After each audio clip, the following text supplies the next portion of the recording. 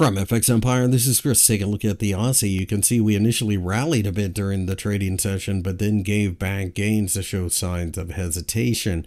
CPI coming out hotter than anticipated, of course, had a lot to do with what's going on, so keep that in mind.